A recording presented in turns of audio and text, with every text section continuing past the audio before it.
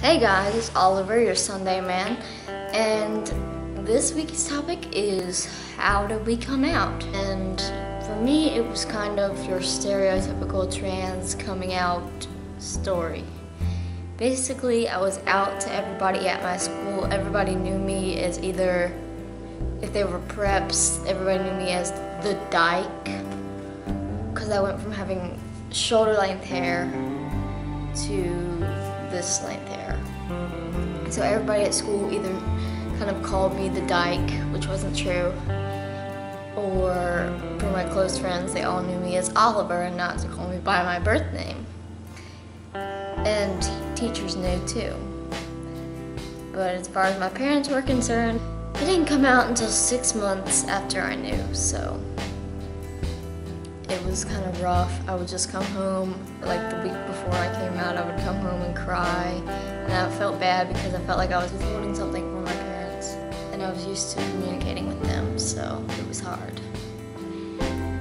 Eventually, after lots of afternoons spent coming home crying from school, I wrote them a 6-page letter and I came out. And my mom didn't take it well, and she still doesn't take it well every single time I come home from university, which is why I don't do it very often. I don't have any way of getting around, so if my mom's like, we need to go get a haircut, I have to go with her, and she'll say something about me being a dyke, which is again not true. Or she'll say, your hair's so short, blah blah blah. Something along those lines. When I came out, my mom was mad. She made me read the letter out loud to her, which was embarrassing. My voice was shaking, and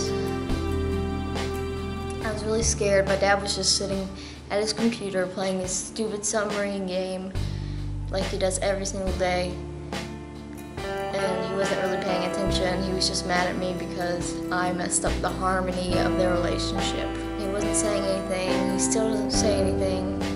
My brother's transgender and he still doesn't support him. My mom's starting to use the correct pronouns, but still, I know that deep down she doesn't support him. That's my coming out story. I'll see you guys next week. Bye.